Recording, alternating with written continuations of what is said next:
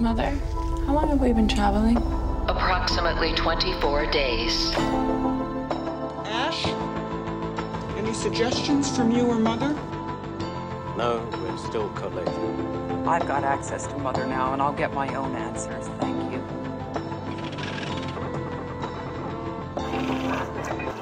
You are listening to Yutani, the podcast for all things alien, AI, robotics, sci-fi, and technology.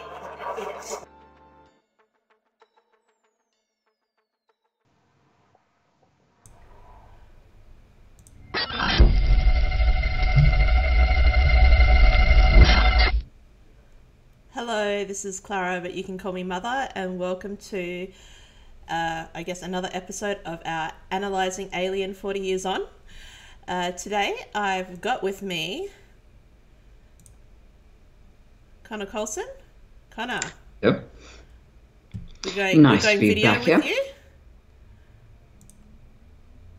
Did video work on your end? I'm not, well, through Skype I'm not seeing you, no. No? Okay, I don't know what's going on. We will just go with me on the screen for now. Alright. Alright, let's have a look. So,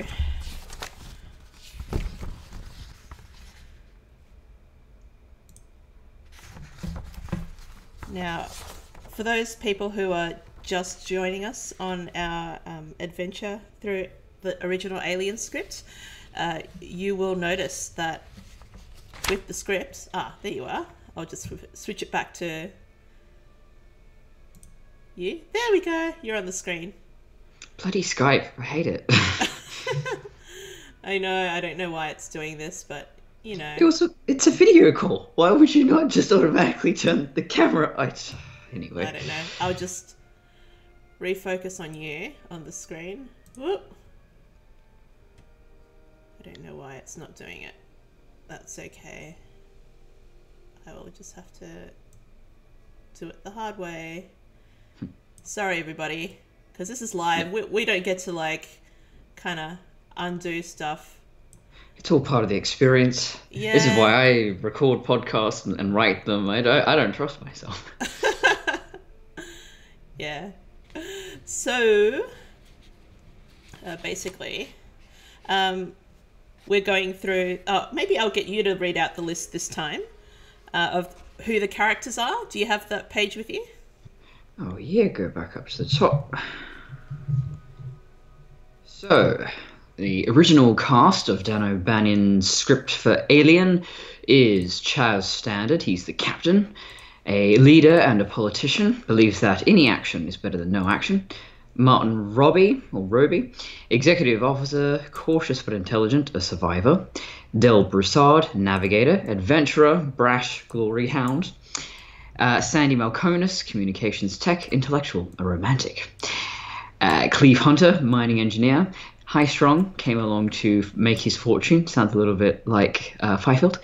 And Jay Faust, engine tech, a worker, unimaginative. It's a bit cruel to say that about him. It's rude. Who's he supposed to be again? I think he's supposed to be the equivalent of Brett. Yeah, because Brett's just like, right, every single time. Right. Yeah. Right. Sound like a parrot. Okay. So we are on to page 51. So last time we left off, Standard... Previously on the Alien script. Yes. Standard says, help me, come on, let's get him up here. So they've just gotten... Broussard back to the ship and has this alien attached to his face. So we are going from there on. He got face fucked, to put it bluntly. Yes. And we just covered that on Prometheus as well. So if you guys listen to Prometheus by minute, you'll be able to hear about a different sort of face fucking on a different alien movie. A theme in our relationship. So do you want to read the action parts and then we'll stick to our parts again? So last time I was voicing, I believe, Del Broussard, who's now incapacitated. Who's Makes your job easy. Who's supposed to be Lambert, by the way, but like they've swapped the characters around with what happens to them. Because I think the number of cast members is still the same. Yeah, that's right. So I'll go. How about I'll go with Malkonis and Roby? Okay. All right. And then I was Standard, and that was my American accent. How good it is, I have no idea. Hunter was the Australian accent, and Faust was my closer to my voice, a bit more English. Right, I've got this. Okay. So I'll just take it from the top of this scene. Interior, infirmary. One of them flicks on the lights as they come shuffling into the medical room, carrying Brassard. Revealed is a rather small cubicle whose walls are lined with machinery. The principal item of interest is a mechanized bunk bed, which rests in a cradle and slides in and out of a slot in the wall. Standard. Help me, come on, let's get him up there. They slide the man onto the bunk. Hunter. That thing, God almighty, didn't you try to get it off him? Standard. It wouldn't come off. It wouldn't come.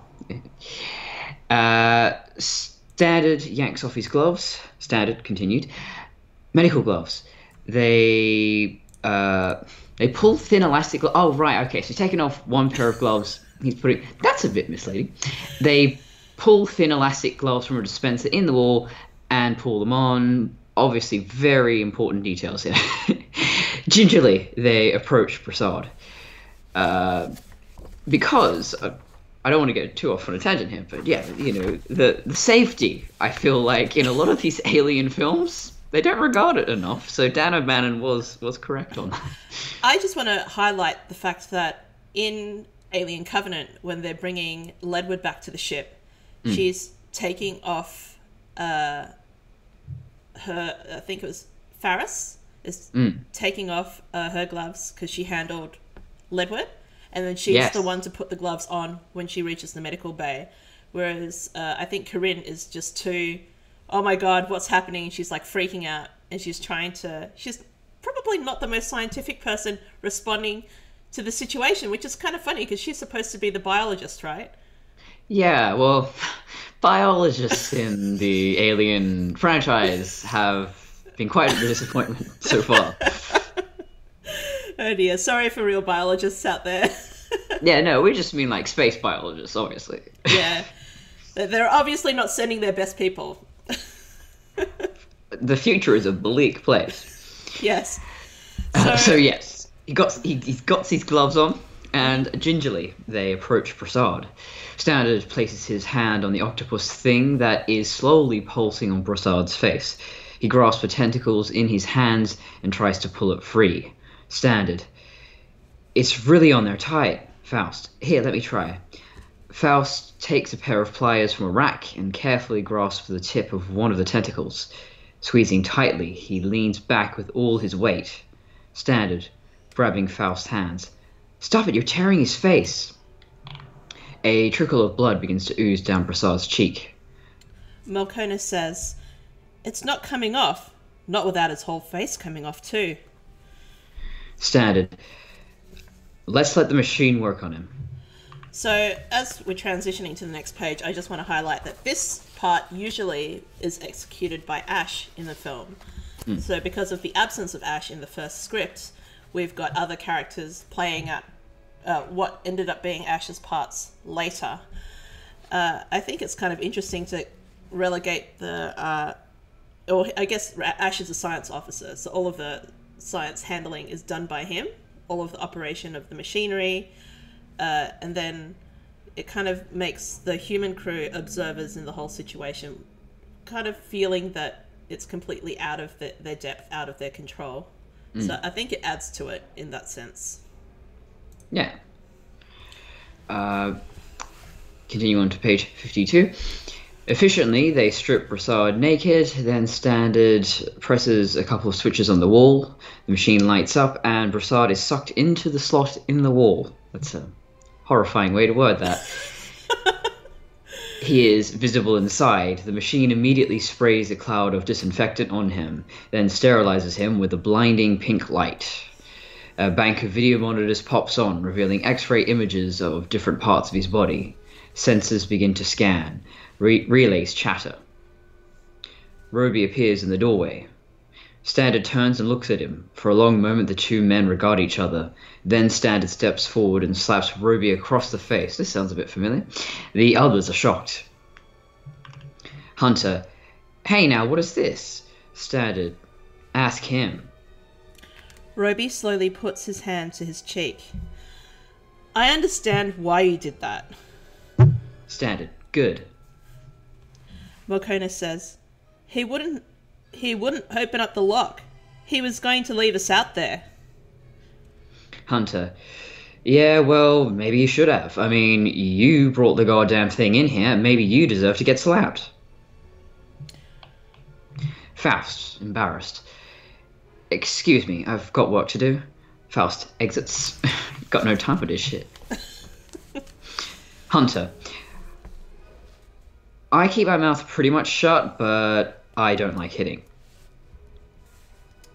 Roby says to Standard, I guess I had it coming. Let's call it settled.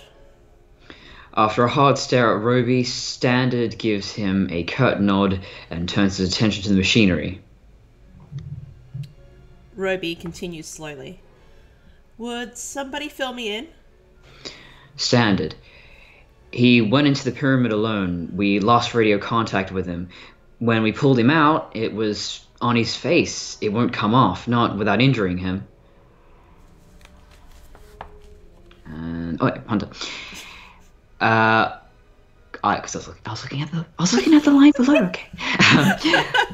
Hunter, where did it come from? Melkonis replies, He's the only one that knows that. Hunter, how does he breathe? They study the monitors. Melkonis replies, Blood's thoroughly oxygenated. Yeah, but how? His nose and mouth are blocked. Standard, let's look inside his head. Standard punches some buttons, and on the monitors a kind of X-ray image in vivid colours appears, depicting Broussard's head and upper torso. The parasite is clearly visible on Broussard's face. In X-ray, the creature is a maze of complicated biology, but the shocking thing is that in X-ray we can see that Broussard's jaws are forced wide open, and the parasite has extruded some kind of long tube which is stuffed into his mouth, down his throat, ending near his stomach. Roby says, Look at that. Hunter, what is it? I can't tell anything. Roby says, It's some kind of organ. It's inserted some sort of kind of tube or something down his throat. Hunter, turning sick. Oh, God. Hunter bends over and retches. Roby says, I think that's how it's getting oxygen to him. Hunter, it doesn't make any sense. It paralyzes him, puts him into a coma, then keeps him alive. Melkonis says, We can't expect to understand a life form like this. We're out of our backyard. Things are different here. Well, can't we kill it? I mean, we can't leave the damn thing on him. Melkonis says, We don't know what might happen if we tried to kill it. At least right now, it's keeping him alive. How about cutting it off? We can't pull it loose, but we can cut off everything but the bottom layer, where it's stuck to his face. Standard. You're right. We can't stand here and do nothing. Standard picks up his dusty breathing mask and pulls it over his head. Then he pulls back on his bulky gloves. Finally, he presses a switch and Broussard slides back out of the booth. Standard, muffled in the mask. Somebody give me a scalpel. Or it should be, somebody give me a scalpel. Melkonis takes a glittering surgical blade from a slot in the wall and carefully passes it to Standard. Clumsily, because of the gloves, Standard manipulates the knife in his hand till he has a decent grip on it. Then he flicks a little button with his thumb. The scalpel begins to hum. Standard advances on the parasite. The others draw back nervously. Roby reaches over and draws yet another blade from the rack and holds it inconspicuously at his side. Standard bends over the parasite. Carefully, he touches the scalpel to the extreme end of one of the tentacles, where it curves towards the back of Broussard's head. Effortlessly, the electronic blade slides through the alien tissue. Immediately, a urine-like fluid begins to flow from the wound. Standard. Beautiful. I mean, it is sort of a piss color in the movie. Yeah, I guess I'm kind of glad they kept that. I guess all of this sort of stuff is supposed to evoke this sort of like, ew, not feeling... Body horror. Yeah, not feeling comfortable with all of this like sex and disgusting bodily fluids. Even Ash's own blood, even though Ash is not in the script, is evocative of semen and stuff like that, so... Yeah, I covered that in my Alien Day special about androids, and it is interesting that they could have just had a standard android with there's no fluid or anything, or if there is, it's probably like black oil. No, they went for something that's a bit disturbing, a bit too evocative of biological matter, and. Oh god, that thought went right in my head now. Oh yes, when I look at fan fiction, dirty fan fiction, not that I want to, it's there. Tumblr's just like, you want to see this, right? No. But anyway, sometimes I see David covered in white and I just have to go, please be blood. Please be blood. I just want to highlight, because we've just passed that page, page 54, they're talking about an X-ray, which they're looking at, where Broussard's jaws have been forced open. Now, in the film, they've actually got, I think it's an ultrasound image or a microscope camera image of a chick being incubated in an egg. And that's what they used instead. So if you have a look on Alien, which I've got playing in the background there, you'll see on the screen Ash is studying something.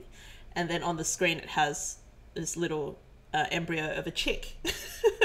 and that's what Fox decided to do instead of showing an X-ray with Broussard or Kane's jaw being forced open with the what do they call it? It's not called there's proper wording for it. I'll remember it in a sec. But the tube going from the facehugger down the throat. So originally, because I was speaking to J.W. Rinsler about this on Alien Day, he's not sure about the origins of this piece, but there was a piece done by Joe Patagno where it shows an X-ray of a human head with a facehugger with the tube going right down into the lungs or the stomach, and then all of this like tumor or something kind of spreading out, which kind of looks like the way the black goo kind of roots itself into making an alien. So they saw that image and it's like they said, nah, we are not putting that on a movie screen, even though, as you see in the movie, it's so tiny in the background you hardly notice what it is. So it's an interesting choice. It's weird that they would censor that. You see that a lot even to this day. Censorship seems to be so arbitrary, and the best example I always think of is in the Hannibal NBC TV series. They had these two victims that were killed via the blood eagle, which is this supposed ritual that the Vikings did where the ribs were broken at the back and pulled outward to look like wings.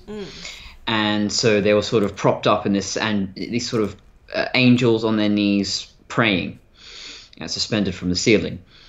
And very graphic image. I don't think anyone would argue that. NBC had no problem with it. Producers were like, yeah, it's fine. But we can see butts is the problem here. They're naked. There's butt cracks. So could you do something about that? So the visual effects team just had to put more blood trickling down the back into the crack so that you can't see butt crack. And NBC's like, great, it's not offensive at all. Just like, That is American censorship right there. That the natural human form, everyone has a butt. You know, we see animals walking around, they got their buttholes on display. Blood is apparently better than... I don't understand the logic there. Like, more violence, less nudity. Okay, if you say so. Yeah, and it's just so strange, and especially in something like Alien, where there's just so much gore and horror, and I guess all the sex is kind of suggested, and just having a man filleting an alien probably went a little bit too far for them. Anyway. I will never understand. Back to the script. Oh, but those people who attended the USC screening, by the way, they did discuss Sigourney Weaver filleting the newborn in unseen footage, which was never used in the movie because Jean-Pierre Jeunet filleting its long tongue when the newborn had a really long tongue, I believe. Oh. Yeah. So other is like the small. I thought it was the smaller jaw, but I'm not sure because I'm hearing from I think it was Alien Archive that was talking about it. By the way, if you guys are on Twitter, follow Alien Archive. They always post really interesting stuff. And Perfect Organism Podcast was there. So if you want to hear about the Alien Resurrection viewing and what happens there, you can go follow their page and their Twitter. Okay. So, yeah. Who'd want to see that? Who wants to see Sigourney Weaver fillet an alien? No, thank you. No. Too much on the nose for me. That's quite enough. Yeah, no, that was not the ship I was going for with the Resurrection. Definitely not with the newborn. No, no one ships that. Sorry, except newborn. Jean-Pierre Jeunet. No offense, Jean-Pierre. I'm sure someone out there would appreciate that, but no. There's probably fan art of it. It has to exist. Rule 34, right? Mm-hmm. Anyway, page 55 of the script. Yes. So we're up to piss blood. It's piss and blood, and Piss it's bloody blood. piss, and it's Right. piss and... Sorry, I'm a professional. By now, the yellow fluid has eaten a hole through the bunk bed and has... It's not really a bunk bed, because it's not one above the other. Let's get serious here. But it's more of a... What do you call it when it comes out of a wall? God, I even talked about this on my podcast. It doesn't matter. It really doesn't. It's anyway. a floating bed. Yeah. Now it's going to kill me. I'm going to wake up in the middle of the night and go, oh, it's that word. But I don't remember right now. So by now the yellow fluid has eaten a hole through the bunk bed and has dripped down onto the floor below. The metal floor begins to bubble and sizzle and more smoke rises. The men start to cough.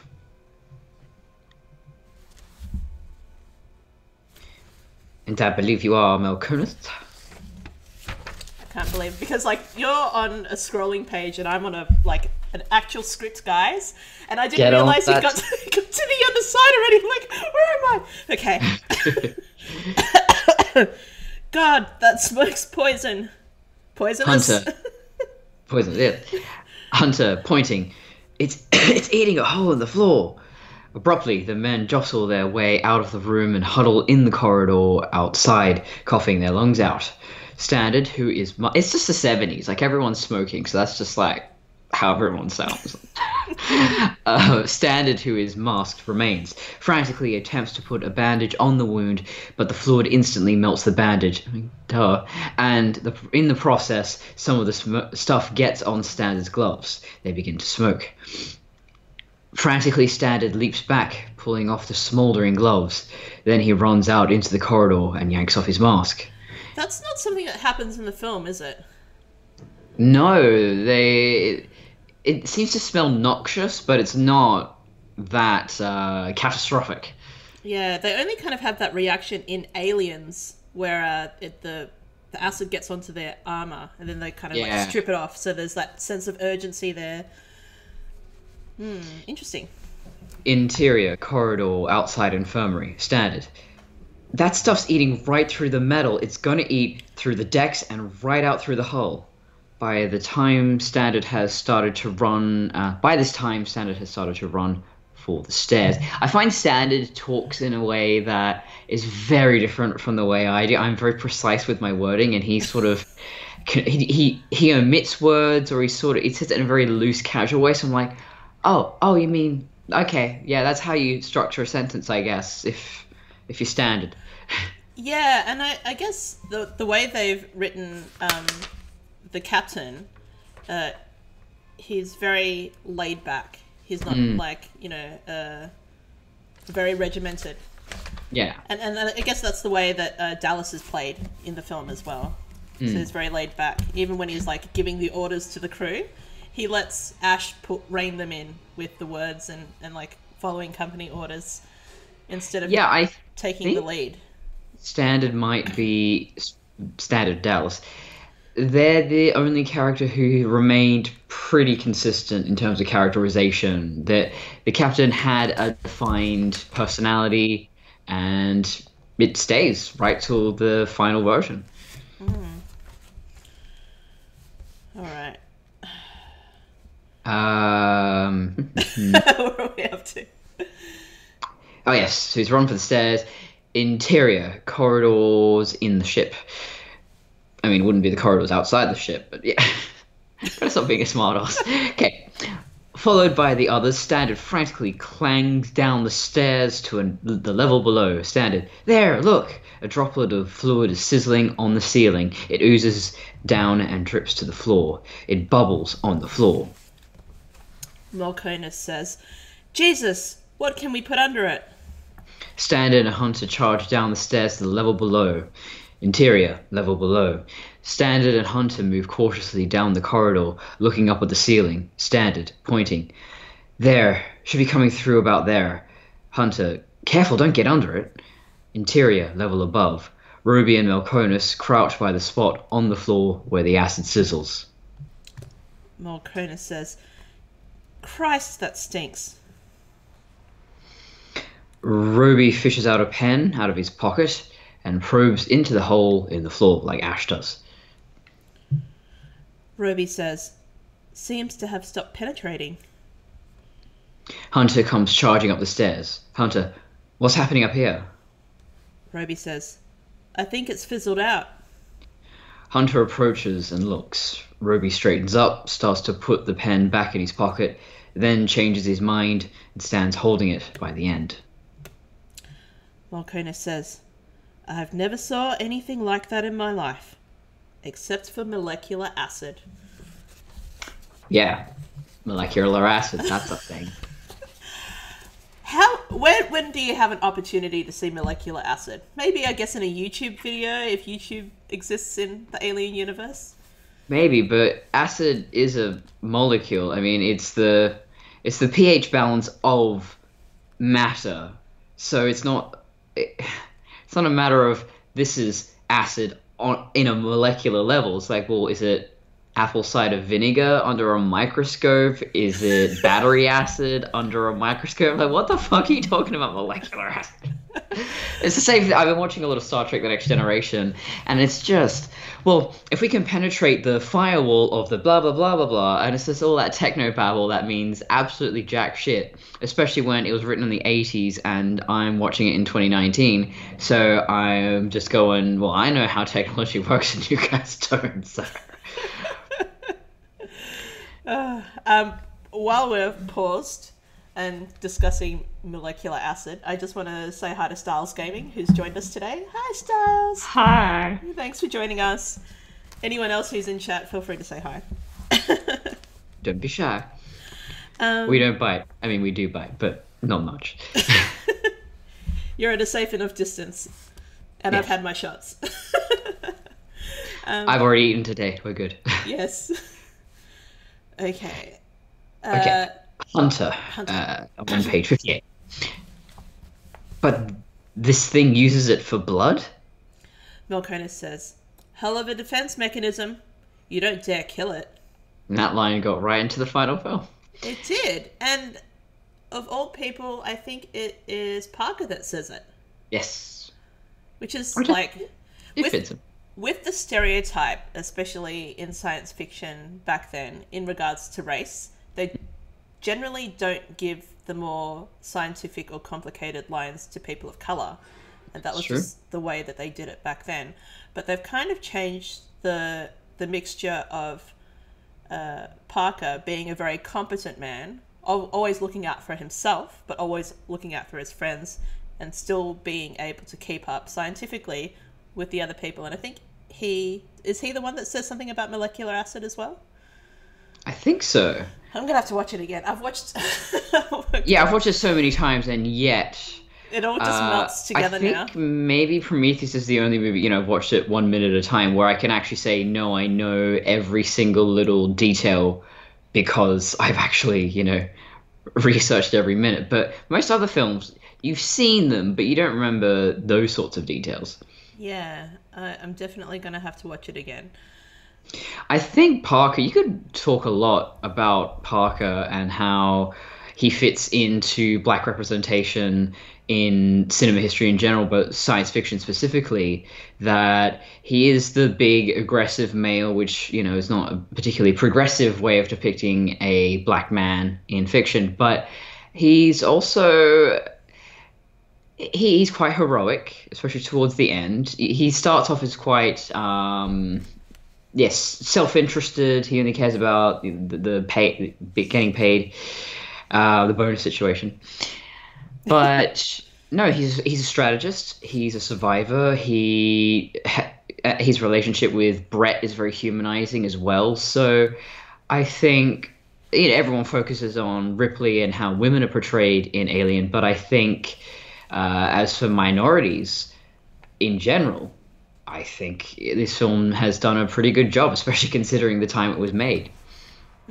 Yeah, absolutely. And I guess they've kind of brought a similarity to that character with Yannick in Prometheus as well, because he's like, I just fly the ship, Yeah, I can really respect those sorts of characters where they're pretty level-headed. They're the ones who they do last the longest because they're just practical, but there is a sense of honor about those characters. And also Idris Elba's really cool, so he is, and he played Yannick so well. I'm trying to think. It's really just on television and film around this time. Well, okay, so about 5-10 years from Alien, you've got like Urkel, who is, the black nerd, and you've got Geordie LaForge, who is an engineer, very scientifically competent, but you don't see a lot of characters like that at all, I would say, pre-1980s. I literally cannot think of an example, and that's not good. For anyone out there, feel free to chime in, or I'll do my research and add that as footnotes to the blog, because I think it's definitely something worth looking into. God damn it, now I'm going to write a whole other essay about Parker. Never ends. You should. Yeah. We should probably get back on track. Yes, so Standard comes up the stairs. Standard, it stopped. Malkona says, yes, thank heaven.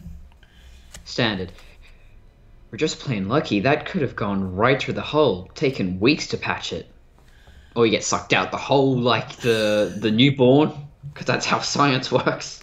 That's how they were originally going to kill Lambert in one of the iterations of Alien. No, that's Could bad you enough when it's imagine a puppet. Human being, no. But it's cool that an unused idea ended up being used in a later film, even though people do not love Resurrection at all. I love it. We should do a podcast or a stream defending Resurrection, because there's some shit in there. I reckon. Yeah, let's do that. Yes. All right. It's probably got an anniversary coming up at some point. Yeah, absolutely. And there's a lot of focus on Alien at the moment, and a lot of rejection of Resurrection, especially after the USC screening, which we can share some tidbits about that as well. So in defense of Resurrection. I pretty much love every Alien movie. There's obviously some I love more than others, but Honestly, I know there's some real divided camps of like I'm on Ridley Scott's vision. That's what I'm all about. Just Alien, nothing else. Or James Cameron had it right. Da da da da. Whereas yeah, I even Alien versus Predator, I can find some enjoyment in those films, and I'm grateful to just get any Alien at all. I think Alien 3 is challenging. It's miserable. So it's not one you tend to just want to put on for fun. Yeah. But it's definitely a well-told story despite all the challenges behind the scenes. And then Resurrection, again, it's very jarring because it's so different. But then you got to stand back and go, well, what's normal for Alien? Because each one of those films is vastly different from the last. Yeah, and I think all of them kind of bring their own sort of style. I like that they're all so very different. I actually kind of wish that the Marvel movies were like that, where you got these real, you got Taika Waititi, but more of that, where you get someone with a very specific, what do you call it, oeuvre, a very specific style, auteur directors, if you will, and just do something really crazy. It doesn't really have to tie into continuity. But, I mean, that would be fun and unexpected. And that's what I love about Alien is that I honestly don't know what I'm in for. Every single time they make a new one of these, I have no idea. Yeah, I kind of miss the changes. Like, even though love Ridley Scott, love the prequels, but I like the fact that they did go with a different director each time. There's a sort of charm about it and makes the series a bit more unpredictable, but in a good way. Well, that's kind of like the pre-MCU Marvel movies. You'd have Spider-Man by Sam Raimi, and it would feel very much like a Sam Raimi movie. And then you'd have something as balls to the wall insane as like Ang Lee directing the Hulk, or I can't remember the director's name who directed Catwoman, and you just go, I mean, they're insane, but they're really entertaining. And it's the same thing with Alien 4. We're just going, who approves this? It's a wonderful disaster. It's great. I love it. Sometimes you just want good trash. Is that so hard to ask for? Good trash. I like that. Yes. I'm a raccoon. Give it to me. All right, we better get back on track. Yes. We're on a good track. Yeah, doing pretty well. So, in interior infirmary, did we do? No, is it still dripping? It appears to have healed itself. Did we do that? No, we were up to yes, thank Before. heaven, and you were standard. Who's next? We're just plain lucky. Yes. All right. We're just plain lucky. That could have gone right through the hull, taken weeks to patch it. This is Melkonis, by the way. Reminded me of when I was a kid, and the roof leaked. Everybody running for the pots and pans. Yeah, great, useful story right now, dude. Roby says, "My God, what about Prasad?" They turn and run up the stairs. Interior, infirmary. They all come into the room, Roby carrying the partially melted pen. Prasad is still motionless on the bunk, while with the thing on his face. Roby says, "Did it get on him?" Standard approaches and peers at Prasad's head. No, thank God, just missed him. Melkonis says, "Is it still dripping?" It appears to have healed itself. Hunter, makes me sick to see him like that. Melkonis says, "Isn't there some way we could get it off him?" Standard, I just don't see how. But let's do what we can for him. Standard presses a button and Prasad slides back into the diagnostic coffin. He presses more buttons and the displays light up again, showing different parts of Prasad's body. Standard, I think we better get some intravenous feeding started. God knows what this thing is leaching out of him. Standard operates some controls and the machine begins to invade Prasad's body, sliding needles into him. Roby says, studying the screens, "Look here. What's that stain on his lungs?" The X-ray reveals a spreading dark blot in the vicinities of Broussard's chest. In the center, the stain is completely opaque. Volcona says, "It appears to be a heavy fluid of some sort. It blocks the X-rays." Roby then says, "That tube must be depositing it in him." Volcona says, "Could be some kind of venom or poison." It's either one or the other. If it's coming out of an animal, it's venom. Poison, it's chemical. Hunter, this is horrible. Roby says, "Hey, what about the film?" Standard. What film? Roby says, "Broussard had film in his data stick, didn't he? We can just see what happened to him." Interior, multi-purpose room. Again, we are watching slides in the darkened room. This time, Standard, Ruby, Malconis, and Hunter are watching the sequence of photographs taken automatically by Broussard's data stick as he probed the tomb. The camera reveals the urns. The climax of the sequence of stills comes from when the creature leaps out of the urn towards camera. And after that, the camera drops to a useless angle and proceeds to show a series of meaningless blurs. Then the reel ends. All right, let's pause it there. So again, back to the urns. So this is the unused concept in Prometheus, and the data stick is kind of like, oh, there's the music from Dallas. Then there is the. He is not a classical music guy. Oh, she. Do you think it was a bad choice that they I played think that it should. tune? Yeah, should have been bloody Country Roads. Maybe. No, this isn't some like Meatloaf. There we go. I think that's his kind of thing. Who would have been around in the 70s that they could have poached music from that's timeless now? Only Are you saying Meatloaf isn't timeless? No. I don't think it's suited for the Alien series. Probably Simon and Garfunkel, really. Like, in terms of songs, or especially the lyrics that sort of permeated culture and seem to still be people doing covers, Simon and Garfunkel, maybe. I guess it's licensing as well, because it would cost a lot more money to use Simon and Garfunkel. True. So, as well as that, they're looking through these 3D scans on the computer, and of course that is used in Prometheus in the form of Fifield's pups scanning the pyramid. So it's really cool. Yeah, my pups. Yes. That it is yes, the only geologist thing he does in the whole damn movie. Mm-hmm. He may as well not have come along. They could have just brought the pups. Yeah. Maybe they came as a joint sort of deal. Yeah, maybe humans are pretty much obsolete. They keep on referencing that in the novels, at least. Oh, that's cool. Yeah, because I do keep thinking about why did you have to pay humans to come on this mission? Why don't you just bring along like 6 Davids? Oh wait, because you don't want 6 Davids.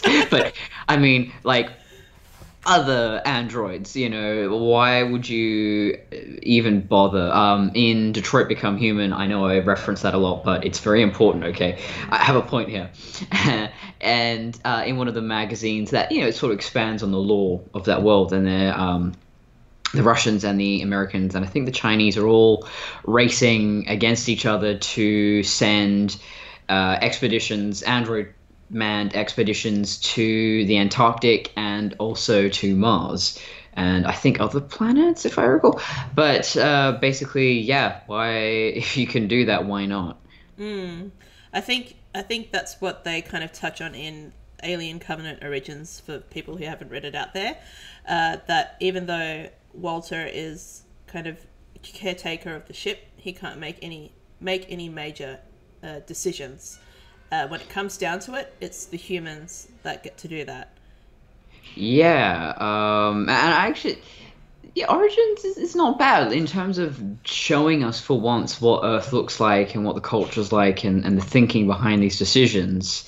They did a really good job. That's bloody Alan Dean Foster. And yeah, he sort of shows that Walter is limited in all these different ways, which I found quite fascinating. Yeah, and the fact that when they progress later on, obviously Bishop can start making decisions. Like, I had an argument with someone on Tumblr about this, whether Bishop was given enough... Not given enough screen time. That's definitely, we can agree on that. That he can make any major decisions, because he piloted the dropship. He decided it was too unstable and he was going to go around again and come back. But I was saying, like, yeah, but that was a decision to recover the humans. At the end of the day, he can't make a decision of where the ship goes, how the mission will fare, etc.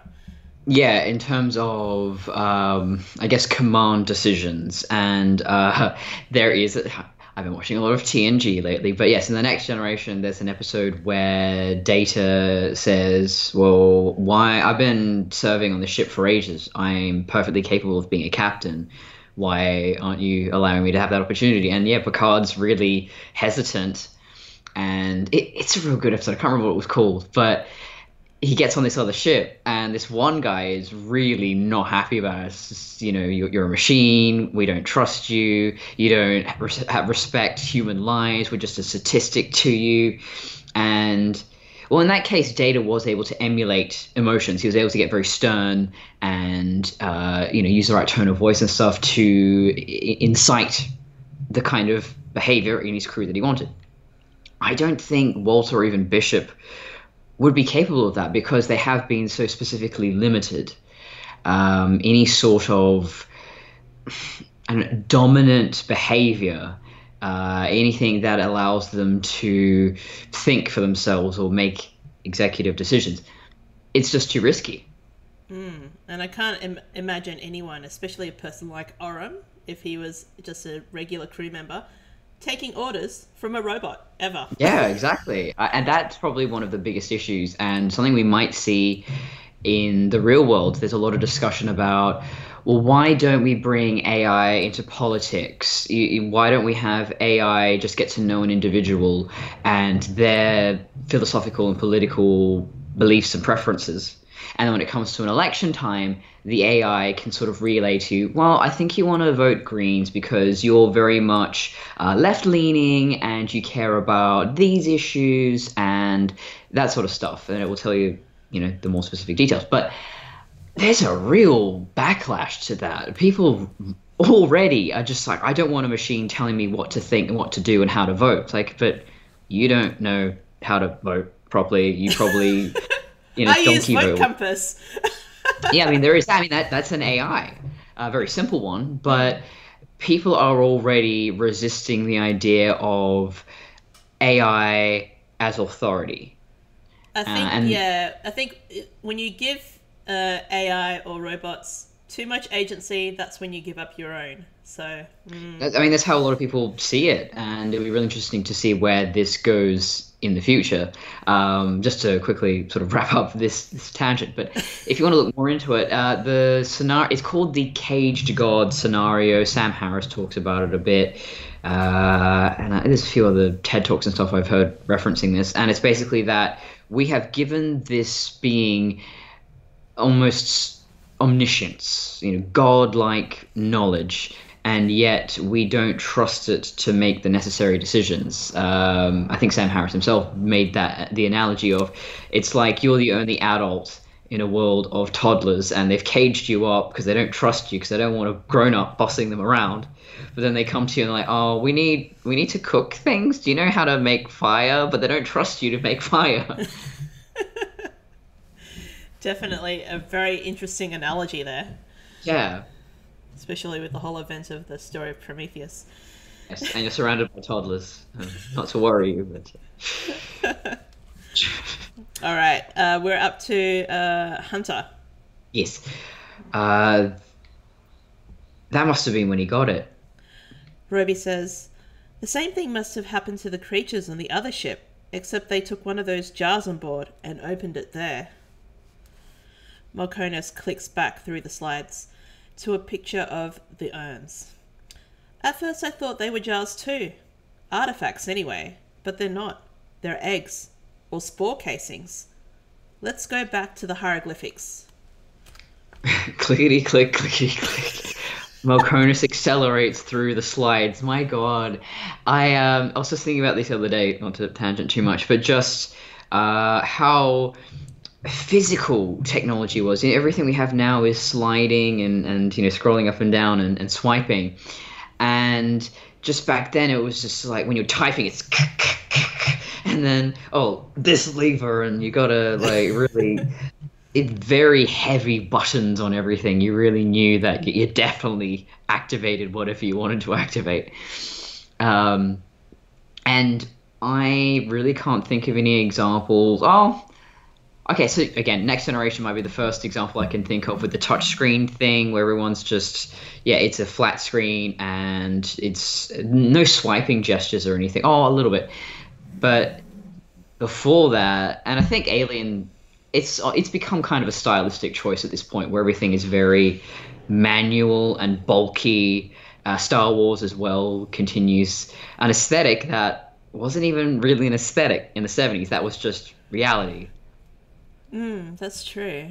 And I'm kind of glad that they've semi-updated this sort of interaction with technology with the prequels, because then they kind of made it, there's a range of technology that ranges from like really hyper futuristic that we see in Prometheus, somewhere in the middle we see in Covenant, and then that sort of cassette futurism that we see in Alien.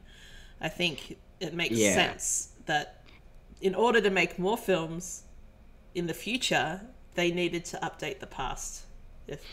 Yeah, they've found a nice equilibrium, and I think it's fairly plausible to go, well, Prometheus was a state-of-the-art ship. I mean, imagine you look at the Titanic, and then you look at a modern, fishing boat, and you'd go, oh, well, the Titanic's obviously newer than that. It's like, no, it's just more money went into it, and it's a luxury thing. And the Prometheus is definitely a luxury ship. Whereas, I would compare Alien, and they always talk about it, but I think of Alien as like the big equipment and stuff that you have like up in Australia in our mining towns like Karratha and stuff. This stuff looks ancient. It's manual. It's just very old-fashioned, but it's what it needs to be. And I feel like, especially if you're so isolated out there, it's not like you're just going to take it to some sort of engineering repair place. You've got engineers on board. Things need to be able to be repaired by at least 2 people only. And you don't want to make it too complicated because you don't want to get stranded out in the middle of nowhere. So, makes sense to me. All right. So clickety-click. Melkonis accelerates through the slides in a blur, stopping at the one he wants, which shows a strip of hieroglyphs on the wall of the tomb. Standard. I personally can't make any sense of it. Click, click. Melkonis is changing the slides as they talk, showing different angles of the glyphs. Melkonis says, it's a crude symbolic language. Looks primitive. Hunter. You can't tell. That kind of stuff could represent printed circuits or... that tone of voice is weird. You can't tell that kind of stuff would... If you say so. Standard. It sounds a little fanciful. Melkonis says, sorry about this. Primitive pictorial.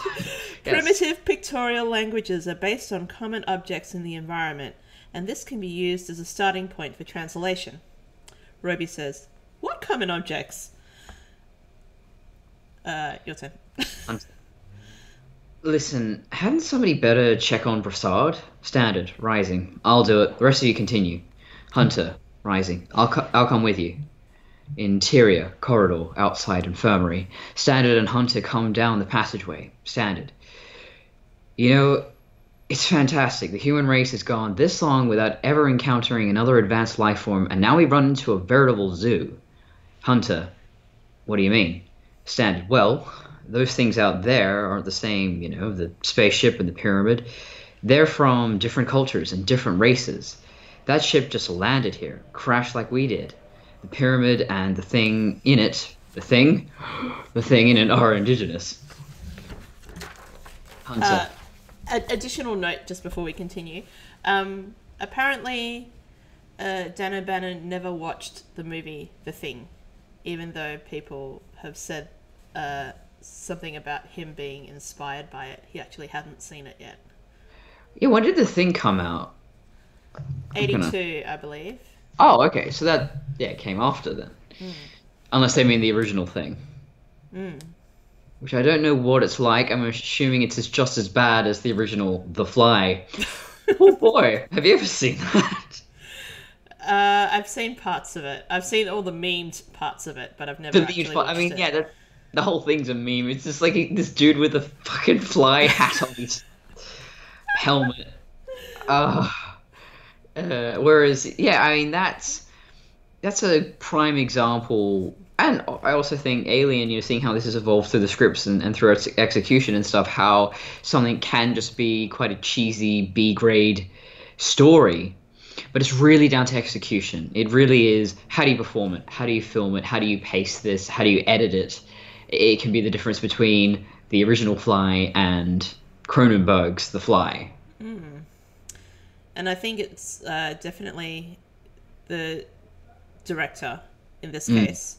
Because, for example, if we got Jean-Pierre Jeunet to direct Alien, it would come out completely different. Yeah, there'd be way more lesbian subtext. There'd be sex scene with the alien. Yeah, more sex scenes with the alien. Lots more jokes as well, I think. Yeah, it would just be goofy AF. Oh god, just remember the opening scene of Resurrection. It's just, that's how you open your movie, okay, buddy? Anyway, Hunter, how could anything be indigenous to this asteroid? It's dead. Standard. It's a planet, not an asteroid. Standard. Maybe it wasn't always dead.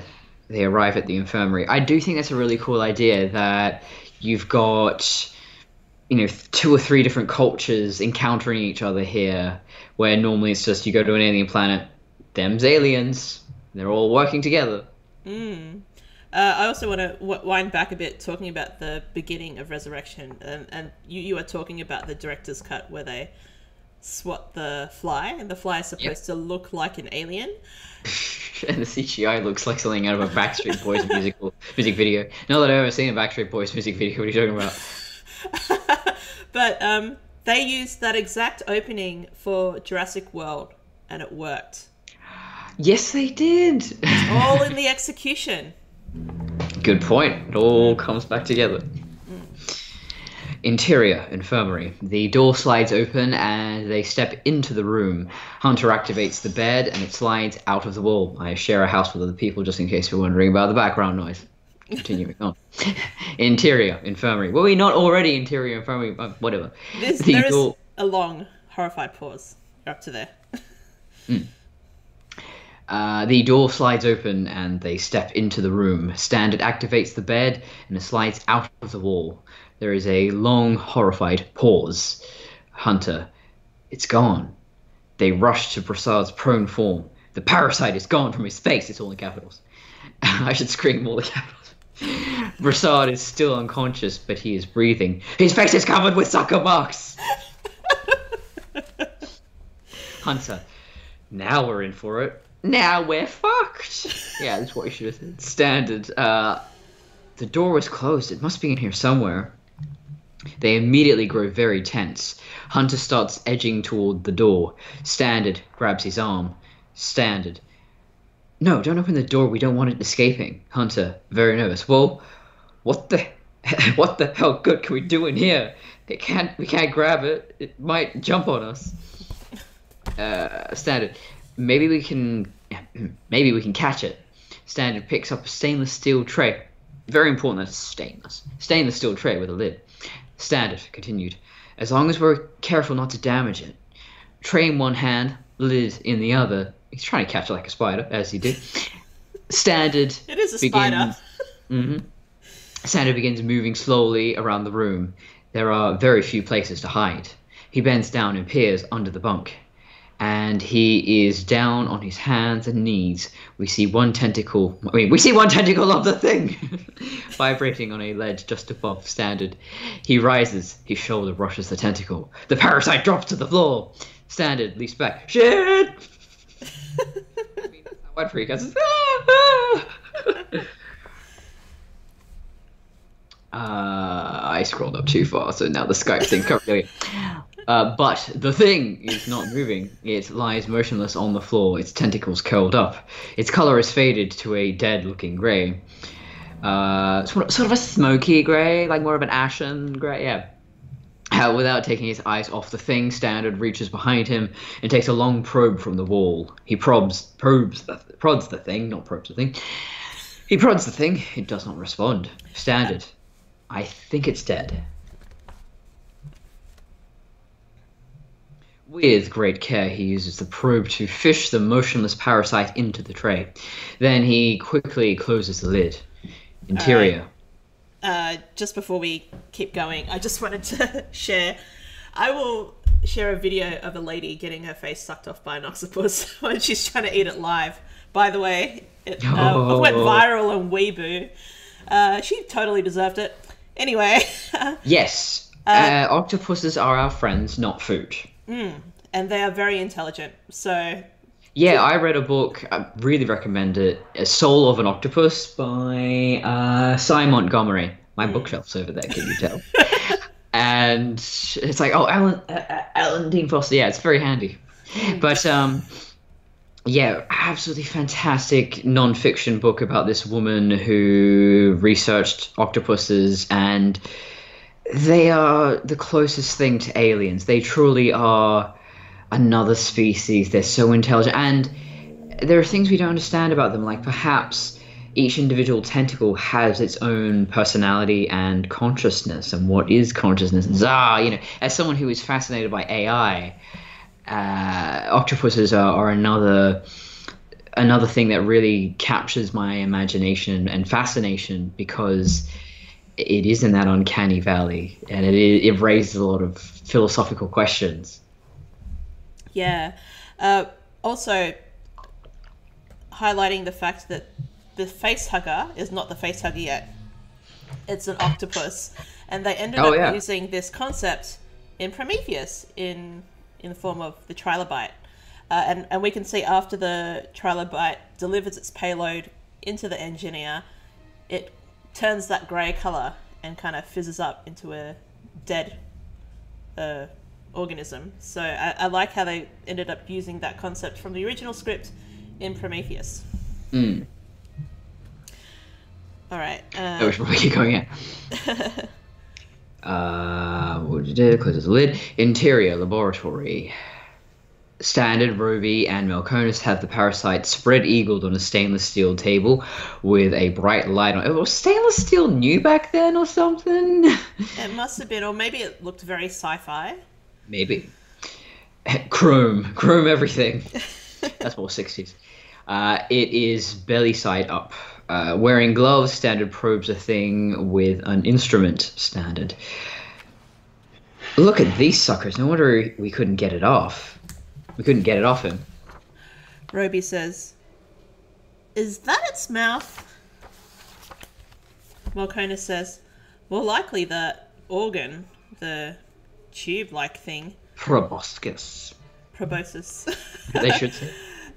Fits up in there. With a pair of needle-nose pliers, Standard fishes in the fleshy aperture. Fleshy aperture. God, that's a great... Gross. Sorry. Yeah, I just made it so... no, you're welcome. Thanks, Connor. I'm shuddering, no! I want to say it, no, I won't say it again. Carefully, he extracts the end of the tube organ. Some great phrases here. Thanks, Dan O'Bannon. Roby says, ugh. Rightly so, from the tube organ. Suddenly it starts to fall apart in the flyers. Standard, quick, it's decomposing. Give me something to grab it with. It begins to smoke and bubble. Roby grabs a long pair of tongs from the wall and thrusts them at Standard. I've got to start doing the rolled R's, but anyway. And thrusts them at Standard, who throws down the pliers, snatches the tongs, and seizes the thing in the tongs. It is smouldering and dripping acid on the floor. Standard continued, "Christ, let's get it out of here." Carrying the thing, he heads for the door. Interior corridors in the ship.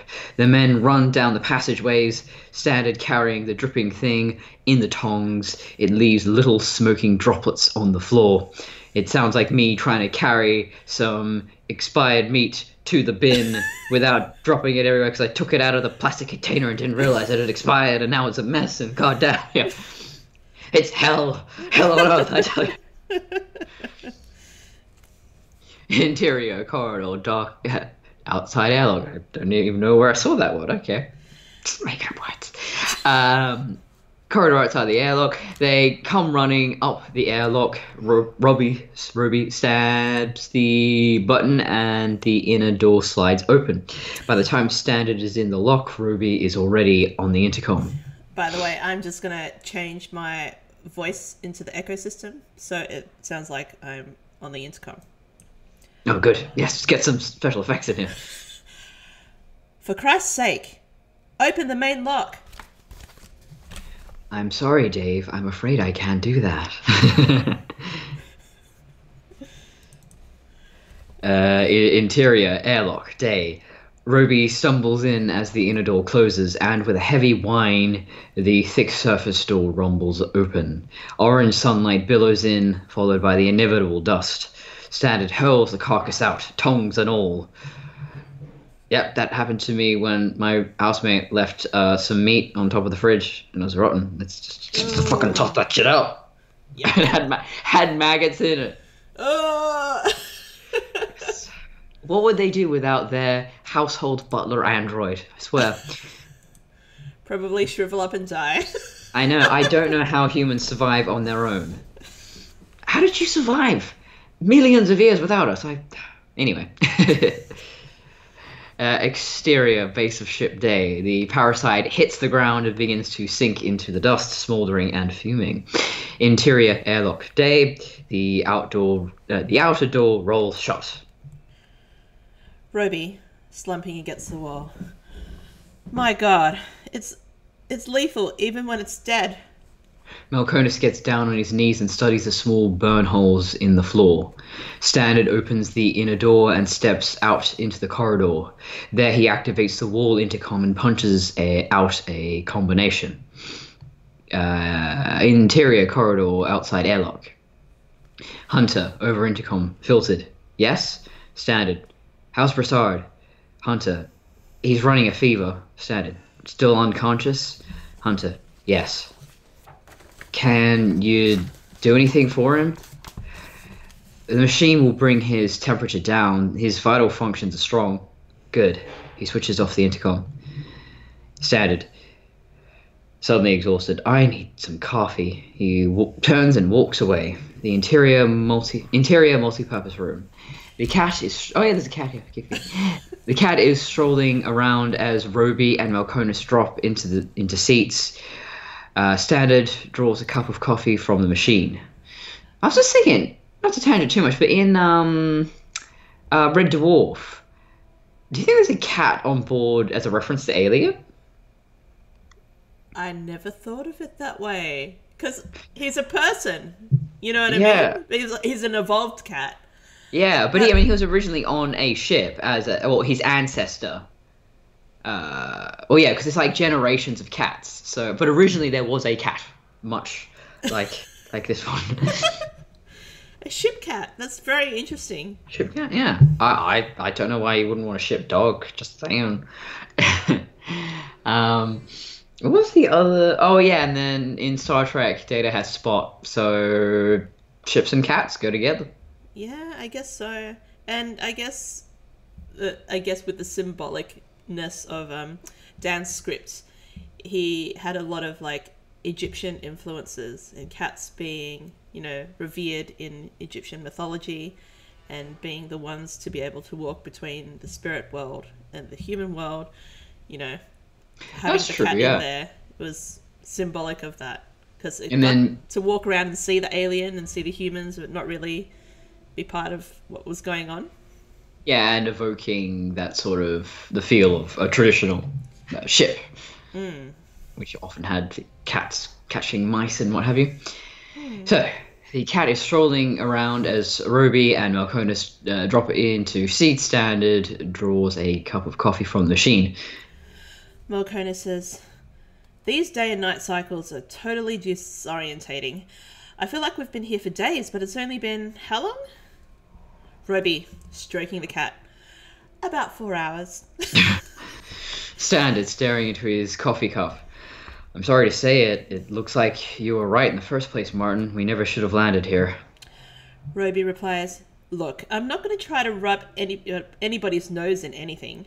The important thing is just to get away from here as fast as possible." Standard, "I can't lean on Faustini harder. He's been working non-stop on the engines." We're nearing the end, people. Page 67. Roby says, "If we knew exactly what happened to the beings on the other ship." Malkonis says, "We do know that." Roby says, "Yeah?" Malkonis says, "They never made it off the planet. The parasites won." This brings a chilly silence. Roby replies, "Where did the parasites come from?" They seem native to the planet.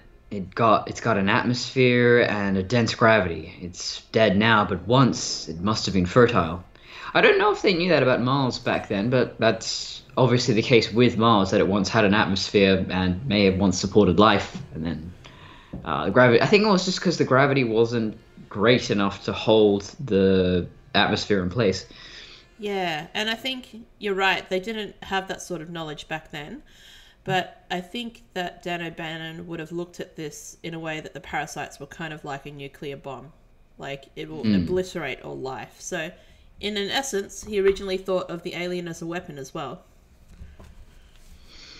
And yeah, if this was, well, either the black goo or some kind of parasite or whatever, that if it decimated the ecosystem enough, and it doesn't even have to, I mean, obviously destroying plants would have the most significant change, but even removing a single animal from an ecosystem can have untold consequences, even on the atmosphere and the contents of it.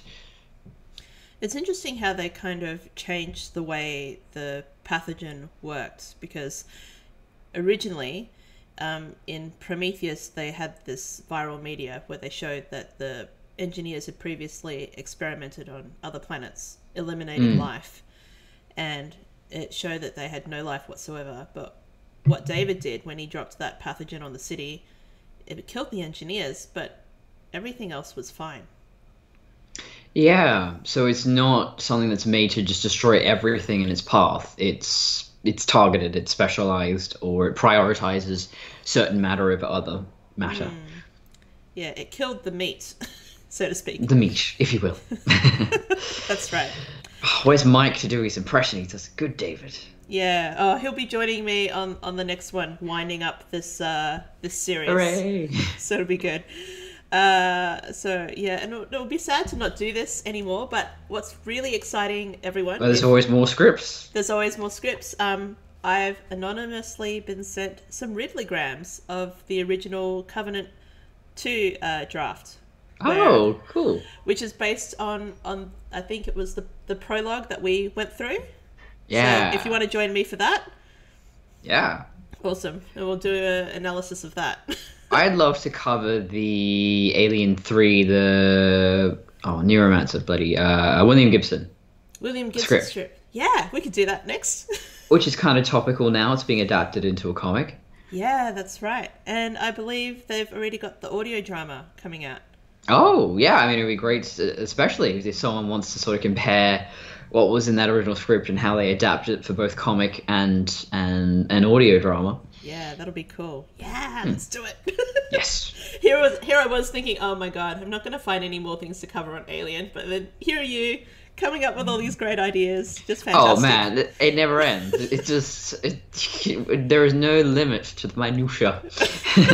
For you and me, every day is Alien Day. Every day. All right, so up to Melkonis, I believe. Melkonis. No, it's just too small to support fauna as big as it's just too small to support fauna as big as the parasites.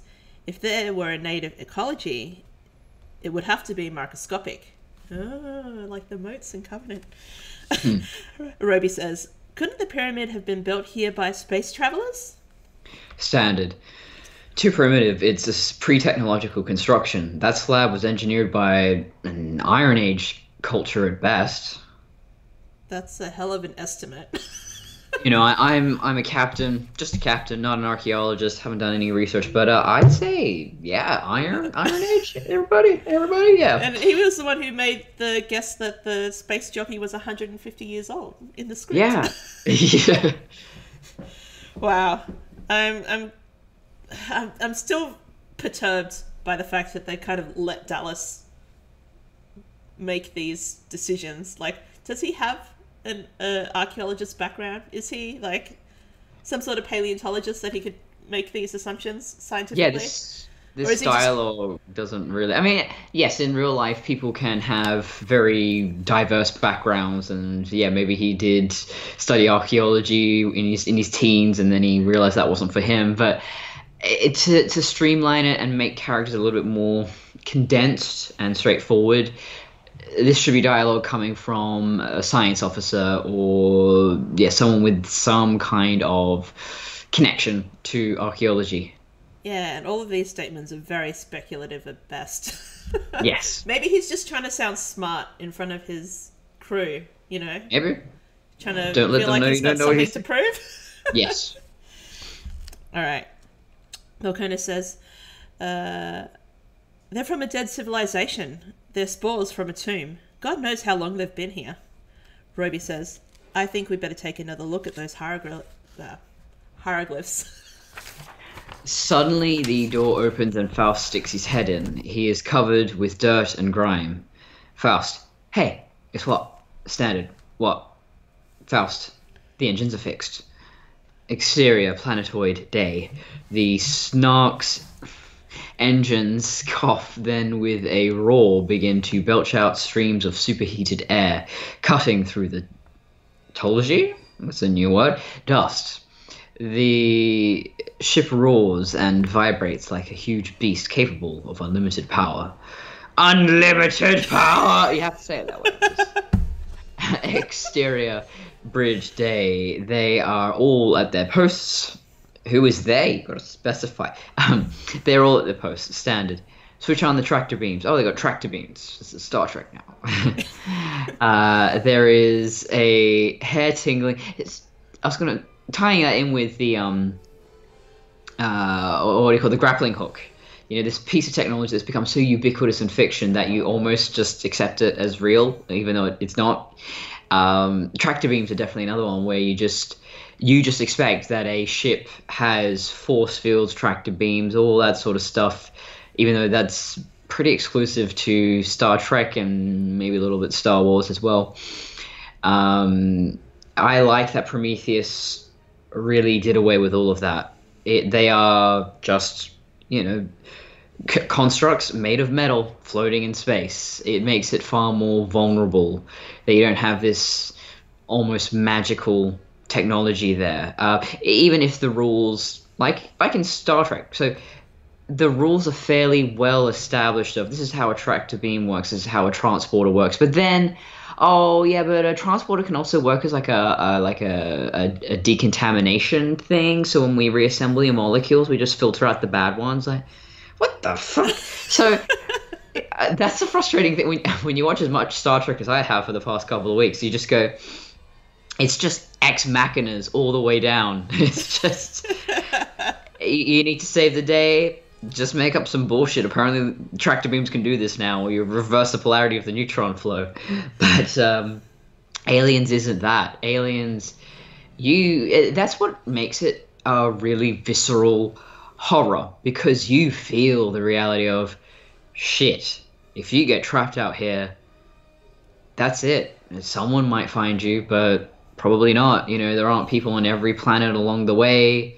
You're in the middle of nowhere, and that reality comes to life for Ripley, specifically in both Aliens and Alien 3.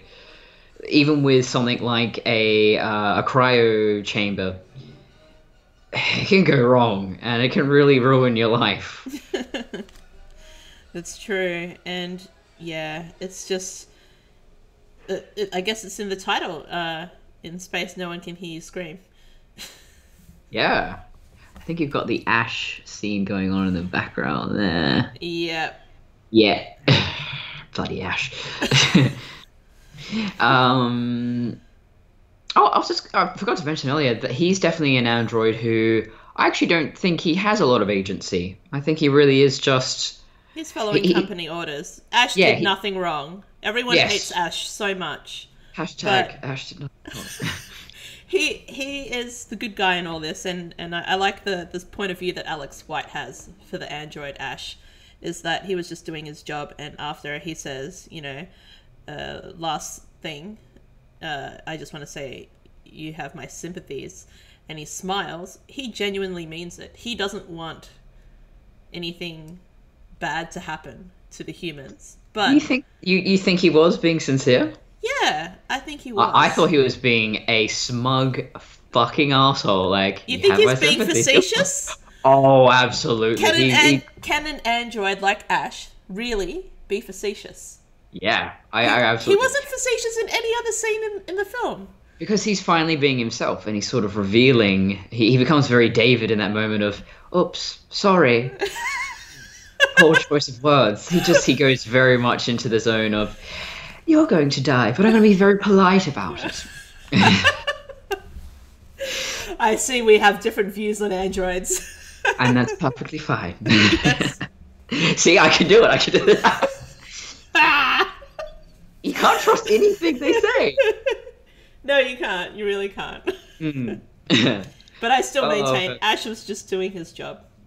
Yeah, I do think that we can agree on that. I think he definitely, if you just gave him different commands, like look after the crew of the ship at all costs, he would do that. He isn't made with a soothing presence, personality like Walter. Walter's very much, he's designed to sort of be a big teddy bear, He is the Baymax of the alien universe. Yeah, he's the bishop of the prequels. That's why they gave him the American accent, really easygoing, like very softly spoken when he talks to people. I just want to cuddle up to him. It's just so lovely. Yeah. Whereas, with Ash, he's very cold. There was nothing during his design and development. No one was trying to make him appealing, and I mean, in a way, that makes him more human. That he's not trying to please anyone. I think an android generally is trying to please people, and is very outwardly focused, where Ash is very withdrawn and it's just the mission. But I have to wonder, if you do give him more humane goals, what does he become? Because I don't, again, we project and we anthropomorphize and we think, oh, well, this is Ash's personality, this is who he is, it can't be changed. Really? That's true. Yes. There we are. There is a hair-tingling electrical hum which permeates the whole ship, and it begins to float like a cork in water. Standard. Like those tractor beams, the pitch of the hum changes, and the ship levels itself. Standard. Retract the landing struts. Exterior, ship, day. The ship is hovering above the ground on beams of shimmering force. The landing struts fold up under the belly of the ship. Interior, bridge, day. Standard. Take us up. And let me just get my voice changer. Roby, into the intercom. Up 1 kilometer, Jay. Exterior, planetoid, day. The snark begins to levitate up into the sky onto the beams of light. Interior, bridge, day. Standard. Switch on lifter quads. Powerful, deep throbbing begins. The ship vibrates. Exterior, snark, day. The hovering snark begins to accelerate through the choking atmosphere. Interior, bridge, day. Standard. Engage artificial gravity. Roby throws a switch and the ship lurches. Roby says, engaged. Engaged.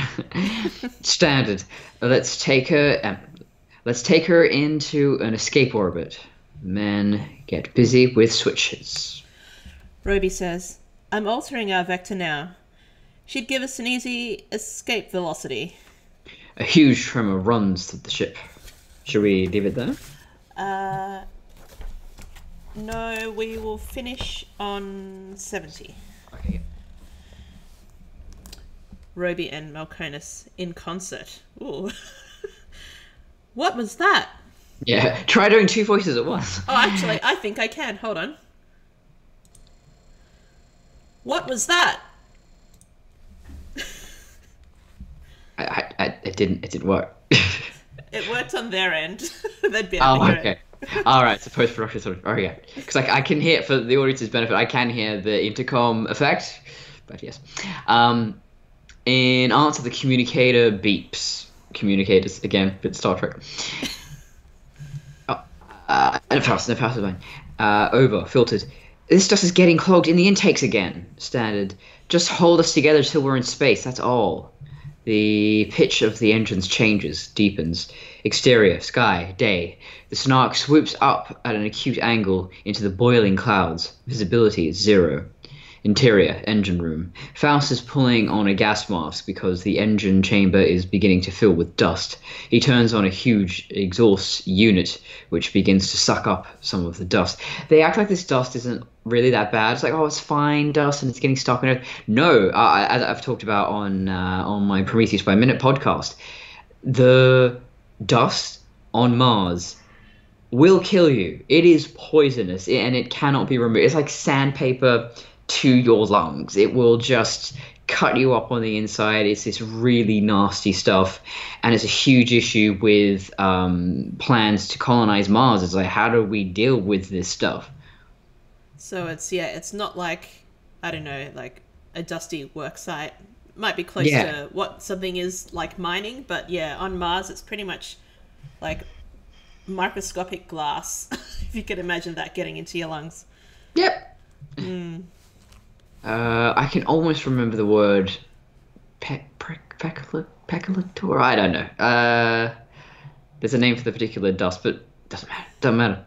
I'm forgetting words left and right and center today. You'll have to tell me later so we can put it into the blog. Yes.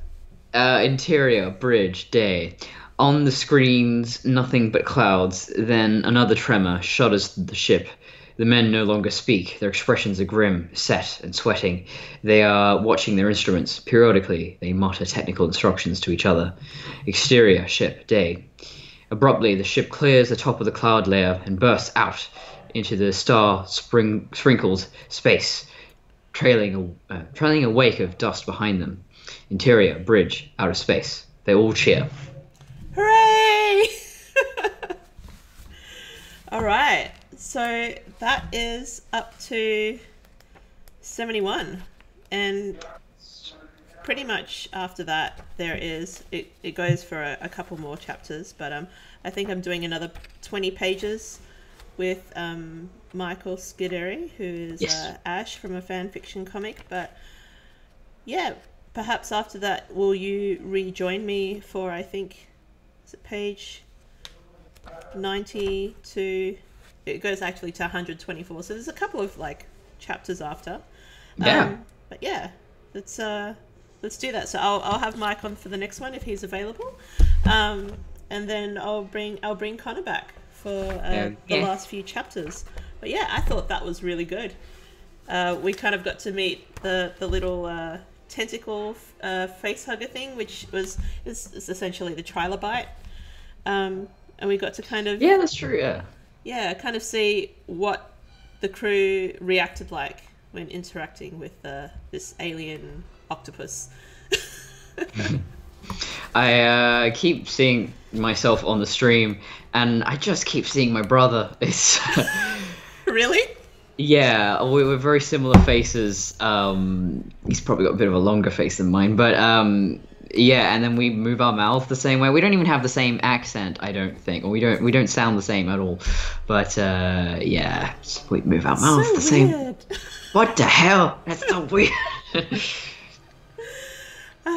So, yeah, how exciting.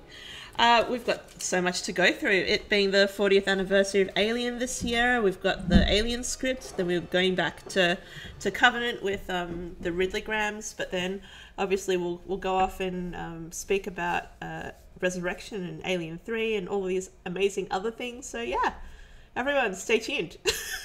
Plenty more to come. Doing my plugs. We have Prometheus by Minute is my main project. It's been a while. I haven't actually edited the one you and I did together. I've been trying to get my costumes done for Supernova. It's coming soon. Got like a month, but yeah, might finish my Connor from Detroit. Not me. My Connor RK800 jacket in the next week or so. And then I'll try and get back to a regular schedule with Prometheus by Minute. And I have another podcast called Saint Elsewhere where we review the depictions of autistic characters or just autism in the media. And the next one we're doing is Mr. Darcy from Pride and Prejudice, which will be a two-parter. Oh, really? Yes. A lot of people were surprised. I was like, oh, I didn't think of that. I was like, I didn't either. And then I watched it, the BBC one, which is very good, by the way. That's why it's a two-parter, because it's a mini-series of 6 episodes. And yeah, he's acting very autistic. So that's going to be fun to delve into. Wow, I never watched it with that sort of mindset. I'm going to have to rewatch it. See, this is why we do our show, because, yeah, there are so many things even we've watched where we didn't think about it, and then my co-host, Hector, will go, oh, we should review this. And I'm going, why? Because of this character. Oh, yeah, I did. Especially when you grow up and you're not diagnosed, you aren't looking at it through that lens. Mm. And now that I think about it, Darcy isn't an arsehole. He's just a hell of an autistic... Yeah, he's a stickler for rules. He has a very rigid sense of how things should be done and routine, and he's very bad at expressing himself, and he sees, social conventions as sort of ridiculous, and he doesn't get the importance of them and stuff like that. And he doesn't like dancing. Doesn't like dancing. I like dancing. So. I guess it depends, but like all the autistic people that I know don't like dancing like at all. Just... Because for me, it's stimming. It's socially acceptable stimming. It's great. Stimming right in front of you. Don't know. Hide my autism right. Yeah, can't see me. Fantastic. What other projects? I probably won't be participating in Mermaid. Mermaid's this drawing thing where you draw one mermaid every day for May. I did one last year. Yeah, I don't have the energy for drawing. Yeah, I'll come back eventually. I think that's about it. Also, I am on Instagram, Connor Coulson Prime. You can see all my cooking and fashion and costumes and what have you. Oh, yeah. Get onto that jacket of mine. Yes. The pattern's all cut out. I'm just sort of fiddling with that. I think it's pretty much just, because the pattern, it's a very low armhole, so I just sort of cut across here, raise that up. There you go. I also bought the patch and the piping. Cool. Do you if you could have a toile ready for when I'm in Perth in November? Come in for a fitting. Yes, that would actually be much better if I can actually fit it on you, because I am a perfectionist and I'm just going, I've measured this 90 times and this should be okay, but I would like to fit it. But yeah, I'll make some time to see you in between my my sister-in-law's wedding and traveling to Perth, because I'm only going to be there for that weekend, so I'm pretty much going to go straight from the airport and say, bye husband, I'm going to go see Connor. Yes. He's going to measure me up. And I'm pretty central to the city, so it's pretty easy. Excellent. For those who don't know, I am on Facebook, Twitter, Tumblr, Reddit, YouTube, SoundCloud, Podbean, WordPress. I could go on. We're on everywhere. You can just ask, but I'm mainly on Twitter. If you want to interact with me, you can just tag me with the @ symbol, or on my posts on Instagram as well. So I've got a couple of shows to record coming up. I've got to do a review of the 4K remastered Alien film. I'm reviewing that with Dominic Hailstone, and I just got to find a time because he's in the UK, I'm here. It's just hard to find a time that we both can sync up. And then we've also got a couple of different interviews that are really overdue. We're just waiting for people to get back to us. We've got interviewing a couple of the directors from the shorts. I've going to be interviewing Mira Grant, who wrote Alien Echo. So if you have any questions for that novel, just send them to me. And we've also got an overdue interview from Lorelei King, who plays Mother.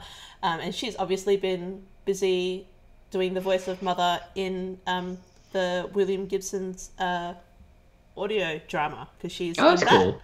So that's because of all these delays. I'm really sorry, people. I'm not onto it. But we'll get around to all of that stuff soon. So thank you for joining me and Connor for this very long analysis with a lot of tangents, but it's been a lot of fun. Thank you. It was about, 90 minutes? That's reasonable. And we're kind of like trying out Connor's new Yutani nickname, Syntax, yes, I believe. Syntax, which was my... I used that when I was part of a Tron Legacy roleplay game. That was the name of my program. And yeah, I think it's really cool that I'm bringing it back. And the only thing I can think of when I see Syntax is syntax error. Yeah, well, it's very... I think it's very alien appropriate too. It's just sort of futuristic cyberpunk sort of thing. Yeah. There's a really good band called Syntax. They only ever released one album, I think, and then a few random tracks here and there over the years. But Syntax, check them out. It's good stuff. Awesome. All right. So this is Mother 9000, second last survivor of this live cast, signing off. This is Connor, aka Syntax, signing off. The final survivor? I guess so. All right. Yeah. Thanks for joining us, peeps. Catch you later. Mother, how long? That was a lot of fun.